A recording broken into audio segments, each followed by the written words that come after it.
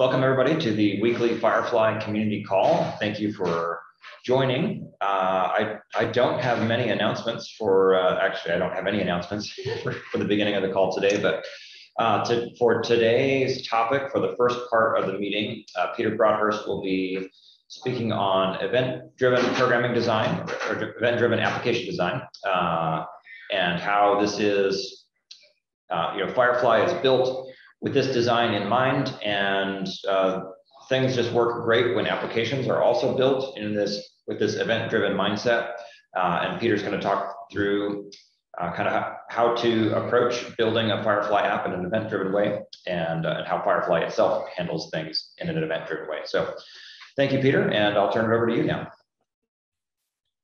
Thanks, Nico. And as per normal, plan to use just, I guess, up until 35 past on this piece, and then just have another open forum for any topics that we want to on Firefly after. Yep.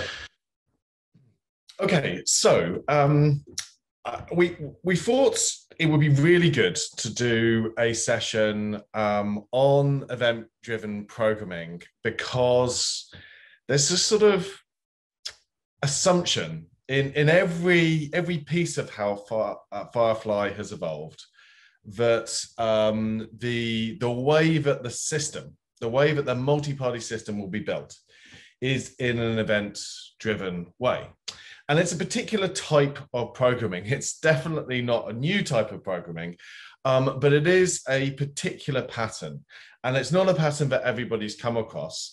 So I want to talk through that pattern from the ground up, really, in this session, and build up to talking about how event-driven programming is different in a multi-party system compared to all the other types of event-driven programming that you've done in the past, and then talk about how it actually works practically in Firefly.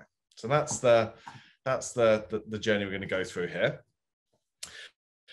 So to start with, I want to just really try and be clear about what I mean with event-driven programming and what it's different to. And the terms I'm going to try and use consistently throughout are request, reply, and events, for the two sort of fundamental ways that if you've got two runtimes administered separately, that they might be like microservice architectures in their own right, but you've got sort of, the payment system and the reconciliation system, where they're separate systems. There's two really fundamental ways that you can connect them together. And we're not talking about wire protocols or transports here. We're just talking about fundamentals. You can either use a request reply approach, which is synchronous, but I'm going to try and not use synchronous and asynchronous because there's so many ways that those could be used. A request reply approach, which is like a telephone. System 1 wants to talk to System 2. So it makes a call to System 2 and waits for that call to complete. This is the way, a REST API to the internet works. It's the fundamental way that HTTP works, although you can layer stuff on top of HTTP. So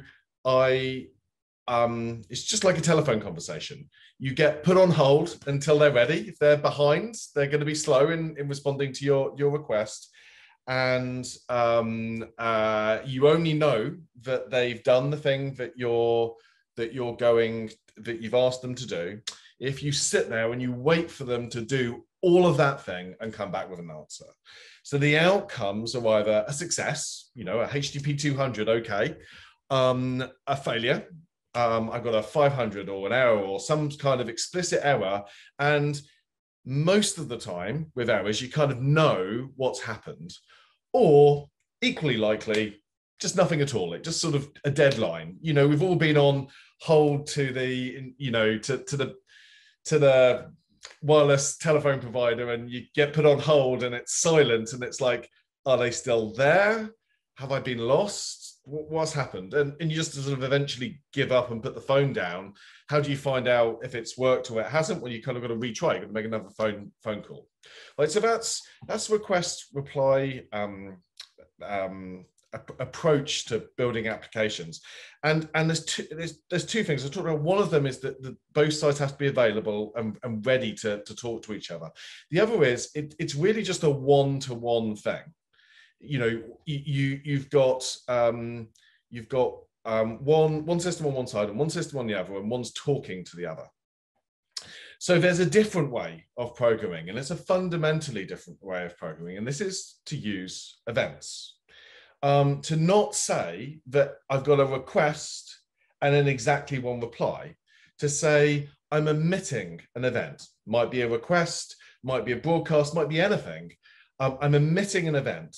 And just like with a text message or an email, I can choose, I can expect that I'm going to get a response pretty quickly, but I'm not like beholden to having a response really quickly. I can go on, get on with my life. I can, as an application, I can move on and do other things. And whenever the other party's ready and it's got through the, I don't know, 1,000 things people have put in front of it before it gets to that particular email in their inbox, that particular text message that's come to them, that whenever they're ready and they respond, you process that response. And this is a very flexible pattern because you can have lots of different failure handling strategies. You know, you can send things multiple times and reprocess them, which is kind of the only way that you can do it for request reply messaging. But you can also have things like compensation logic. We'll talk a little about sagas later. And you can also just choose to ignore things that you can't process, and maybe say no, I can't process it, or just ignore it because you know it's a duplicate, or you know that there's a reason why it's safe to ignore it. So it's a very flexible way of programming. And as I said before, Firefly, and these are some of Nico's charts, and Nico did a great introduction to Firefly in a community session we had 2-3 weeks ago, which is recorded, so you can go and listen through the fundamentals here. But Firefly supports both patterns fully, and one is built on top of the other, and this is quite common in enterprise systems. The request reply capability is just a special type of events, use of events. You're just sending one event and you're expecting exactly one reply. And we're going to talk a little bit more later about the actual interfaces here and how you build applications on top of Firefly for this. So we'll come back to this, I promise. But I'm gonna take a bit of a roundabout route here and talk a little bit about the history of events. Because it's a topic dear to my heart. I've lived it since the very first day of my career in enterprise IT. I worked on the core of one of the messaging technologies in IBM called MQ Series, and the year I started, this book was published, and it's a pretty famous book in the enterprise space, and the Hop and Wolf enterprise integration patterns, and the website's still there, so you can go read about them, and they're still super applicable patterns. And back then, you know, to and a bit, you know, this has evolved over about 3 decades. So this is kind of like the end of the first decade of the evolution here. We had these patterns that were for integrating systems within an enterprise, right? You've got 20 different systems.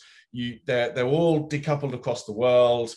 How do I integrate them together? And there's a set of these really well-established patterns that evolved into things like an enterprise service bus after this book came out. And they evolved into things like service-oriented architectures. And then whole companies formed, you know, driving home this sort of concept of an event-driven architecture. You know, famously companies like Tibco really focused on that for the whole of their existence. You know, and that approach allowed very resilient systems in the core of organizations, the payment rails of banks, the core transaction processing systems of insurance companies and supply chains and healthcare. Right, those were all built using these integration patterns, and they generally were event driven. And all of this happened, and then web services happened, and REST happened, and HTTP became the flavor, and a lot of things moved to a sort of synchronous, request reply based approach after this. And then there was another wave. There was another wave in the sort of mid 2010s of a resurgence of the understanding of why event-driven programming at its core is just this fantastic way of being really sure you're going to get the right outcome out of the end of something. And this time the focus wasn't on multiple systems all connecting together and services oriented architectures. It was about writing really good software. And these fantastic programming languages came out, and frameworks like Erlang and Scala, and then the Akka framework and the Reactive Manifesto. I think that the pattern that really encompasses it, and the best written about sort of description of like, why does event-driven programming like create good applications, I think, is if you read about the actor model. So I'd encourage you, this is a really great like 5-minute read to really understand how event-driven programming, even inside of an application, like inside of one process, can allow resilient engineering. So don't think of this picture here as multiple players in a network. Think of this as just, I've got bits of logic. I can, instead of connecting them together by having them all call each other and wait for each other, I can put these mailboxes in between them, and I can decouple them. And I can say one piece of logic updates its internal state and then drives another piece of logic. And I know everything that's happened. It's a sequence of events. And if you can just think about the way you're writing the end-to-end business logic, not like how the system fits together, the business logic, if you can start to think about it as the set of state changes in a state machine, and you can break all of those state changes back into being a set of inputs, a function that runs on them, deterministic or non-deterministic, that's fine, doesn't matter, function that runs on them, and then it triggers one or more other items of processing. That way of working happens to allow you to scale really nicely to a distributed system. Now, microservices then came along. One of the most exciting things to happen to the way that we build applications over certainly the whole of my career. And we stopped building these monoliths. We stopped building these massive Java application server applications that just like were all in a box. And we started writing things that the application itself needed to be decoupled and connected together. And like some of it's written in Java, and some of it's written in Node.js, and some of it's written in Go, and maybe some of it's written in Erlang and Scala, but all of these bits are running independently and scaled independently. And a whole new generation of programmers came and performed some amazing innovation. Chris Richardson, that wrote some of the stuff on this slide, is a great innovator in the space.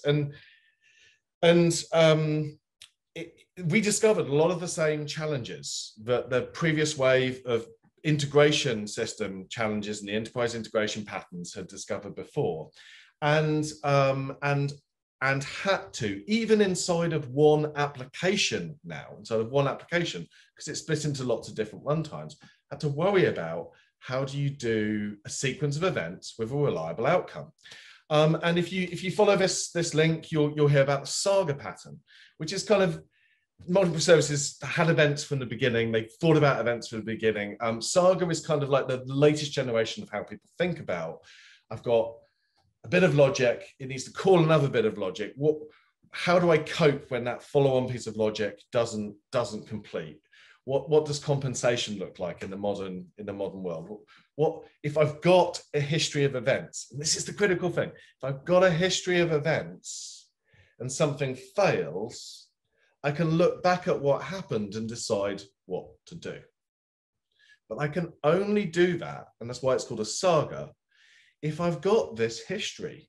Like it's an evolving story that's got a story arc that goes from Frodo in Hobbiton all the way through to Frodo coming back, having to eat smog, right? That all of all of those hundreds of pages of story arc, right? That's what your transaction looks like. And if you've not got all of the pages in the book marked out in a way that you can look back at them, it's really hard to know what to do when something goes wrong.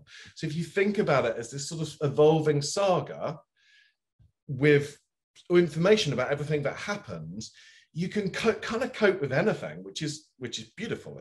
It sort of feels like utopia from a programming perspective, but it does have some challenges, and you do have to think in a slightly different way. So I'd encourage you to read some of the things that I've linked to here, because people who are much more literate than me have really talked through in a great way, like why event-driven programming in all of its forms is valuable. So here we are in the 2020s, and we're on the edge of a new wave, right? This multi-party system thing that's evolving, that Firefly's trying to accelerate, that is, the thing that is enabled by enterprise blockchain and by these fantastic technologies like zero knowledge proofs and peer file sharing technologies like IPFS and trusted compute engines, right? This multi-party systems revolution, this next step in the journey, is really exciting because some things haven't changed, but really important things have. So let me talk about that, right? So what hasn't changed? The majority, the vast majority, because it's already been written, it's in place, it's the existing core systems of processing is still going to be unique to each player in the system, right? We're connecting people together, and previously we might have been using REST interfaces that aren't so event-driven. We might have been using event-driven integration patterns between people, between organizations in the past. And there, obviously, everything was private because there was no shared state. But even in a multi-party system, you have to just bear in mind that most of what the business cares about in terms of their processing, their human decision-making, their business processes, even special, proprietary logic that they've got that they think is valuable is going to be unique to each member. And that's going to be the majority. In terms of lines of code, it's always going to be the majority. It may not be the most critical pieces, and that's why the blockchain can be so valuable. But there's just so much logic that is going to be unique, and it's the same with the data. The vast majority of the data in an enterprise situation, and here it's the 99% case. The data, by volume at least, the data's going to be really private and sensitive. If it wasn't private and sensitive, there wouldn't be an interesting problem to solve, right? So those things have not changed, but some stuff has changed. And the stuff that's changed, to me, it's the reason why I got into blockchain. It's the reason why I went on the journey and we founded Collido, right? Is suddenly you can do this stuff in a fundamentally different way because a few things have changed. So some logic can be executed deterministically. We can execute it in a way that no one can argue on the outcome because enough people executed it, or they executed it with a proof.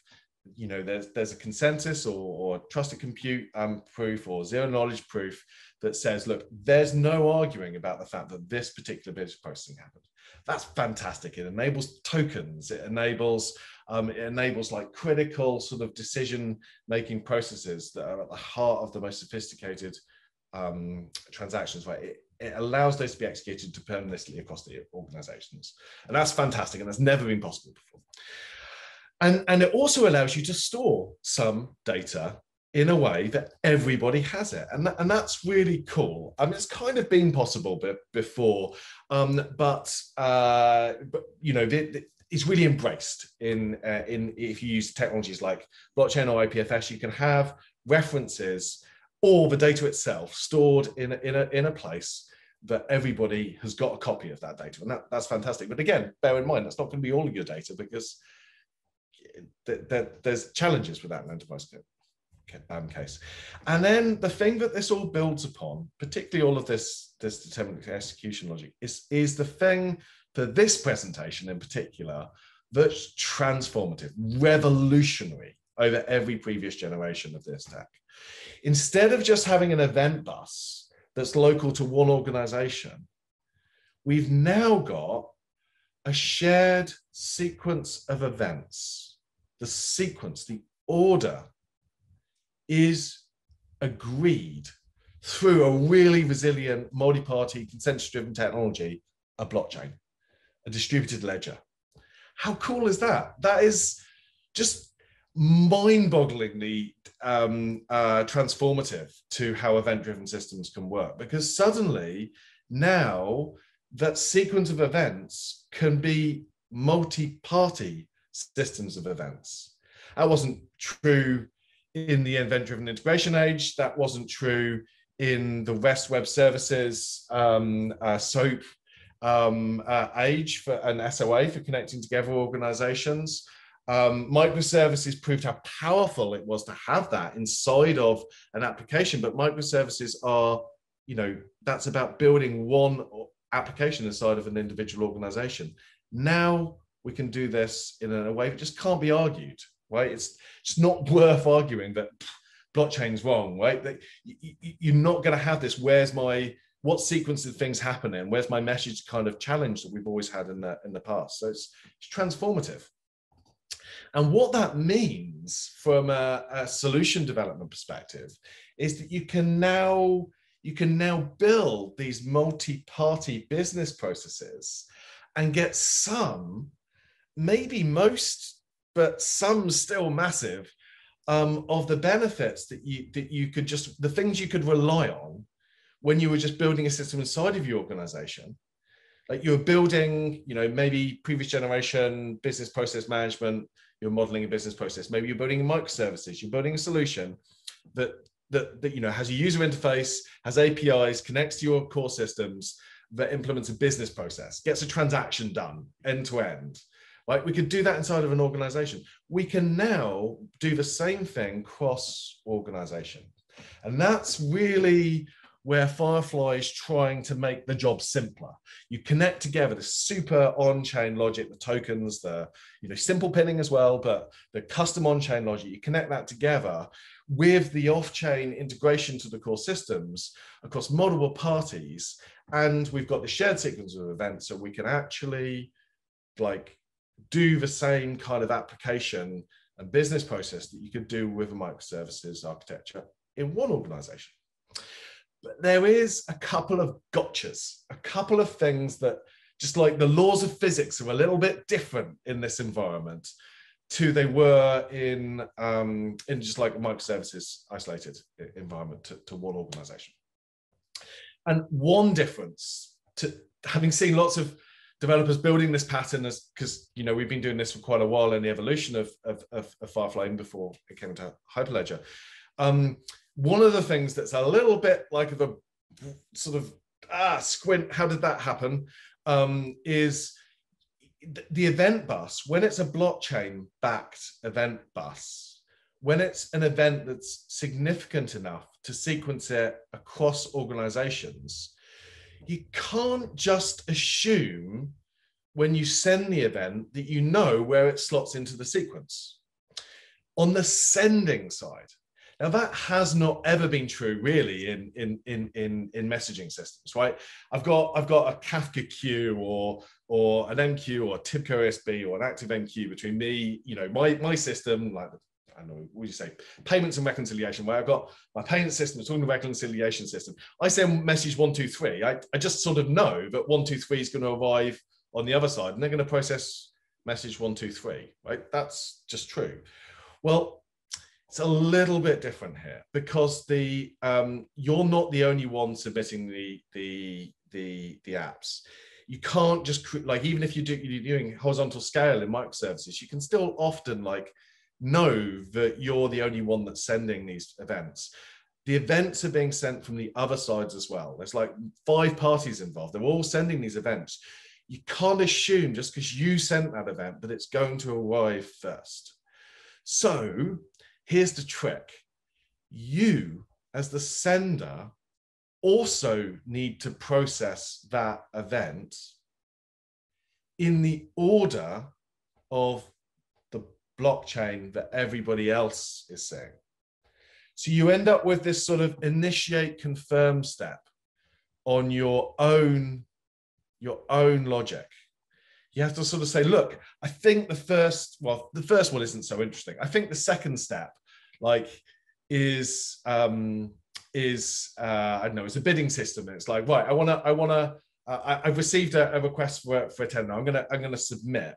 But the first 5 submissions win.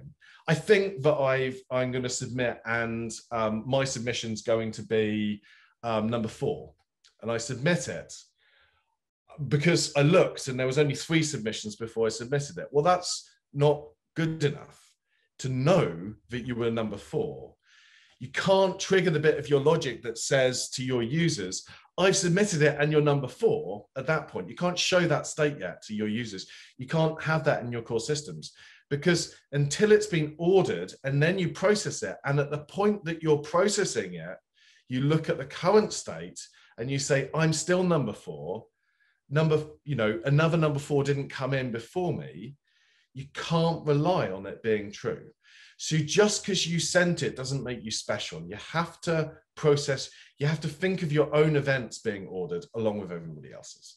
So that's really, like, it sounds subtle, but that really does just create an extra level of thought in your applications. You have to do a send, and then you have to process your own applications. Now, one thing that we are doing in Firefly, and there's an issue tracking this, 112, is we are going to make it so that if you want to, Firefly will block, and try not to use synchronous and asynchronous, because this is hard. Like, this is not changing the fact that this is an asynchronous event that I'm sending. We can make it so that it will block until you've got the confirmation from the blockchain and that event's been confirmed. So you don't have to, if you want to just sort of wait and have a spinner, if you want that, then you can do that. And that there's just a few places where it's like, particularly early on in development, it's super, super easy to do that. So we're going to add that into Firefly. So there's now another difference, and I'm conscious on time and I've been waffling a bit, but there's another difference here, and I think this one's really significant, personally. Blockchains, if you squint, are a messaging technology, if you squint, but there are very, very different shaped messaging technology to traditional message queuing and streams. So if you've used one of those MQ technologies, or you've used the latest generation of things like Kafka streaming, you know that they're super reliable, right? They look after your messages, they get them to you really from A to B really, really quickly. They batch, they optimize, they have durability or persistence, it's often called. They cope with periods of downtime, they'll buffer things, they're awesome. Those technologies should still be used in these sort of modern systems. But they're not like a complete history of time. I believe without exception, and I'm happy to be proved wrong on it, that, but I believe without exception, they say it's a really big anti-pattern, even if they support like turning up the size of your queue depth, or transaction ledger to infinity. They're not designed to be a replayable complete history of time. They're designed to be a buffer from A and B, to be a mailbox. Your mail goes into it. The postman can fill it up to the top. They can stick stuff on top of it, maybe a bit. They can stick stuff underneath, but eventually it becomes full. And when you want to read stuff, you take it out of the mailbox and you open it. And it's no longer in the mailbox anymore. That's different to the way a blockchain ledger works. Blockchain ledger is designed to allow you to look back in history and see the complete history of time.